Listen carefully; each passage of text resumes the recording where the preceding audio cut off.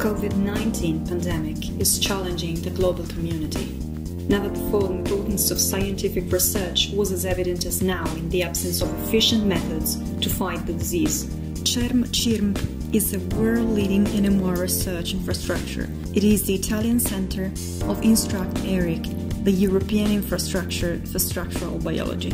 Structural biology is strategic for SARS-CoV-2 research, the new coronavirus responsible for Covid-19, as it provides the detailed analysis at atomic level of the 3D structures of biomolecules such as proteins. This analysis is necessary to identify where small molecules might bind, inhibit, or activate the viral proteins. Structural biologists with complementary competencies and instrumentation are investigating this complex problem from different perspectives using different techniques, such as cryo-EM, crystallography, and NMR spectroscopy. How can NMR spectroscopy support the research against Covid-19? By placing the viral proteins in high magnetic fields, their response to radio frequencies informs us about their structure and flexibility at extremely high resolution. We can thus reveal details that are precious for the optimization of vaccines and therapeutics. NMR can also describe the dynamics of the macromolecules and their interactions with RNA. At CERM, we recently installed an NMR spectrometer operating at 1.2 GHz, which is the first worldwide commercially available at this ultra-high magnetic field. An excellent tool to zoom in into intimate details of proteins involved in the SARS-CoV-2 life cycle and identify strategies to interfere with the virus.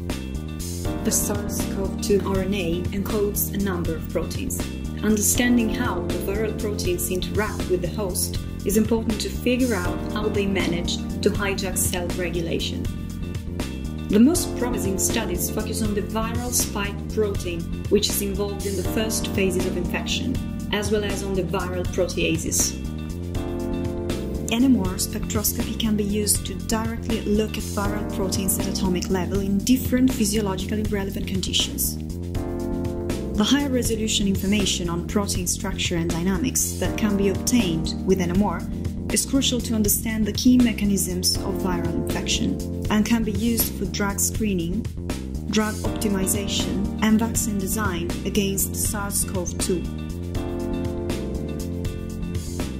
The strategy to fight the disease will not derive from a single technique, but from the integration of information obtained from different sources.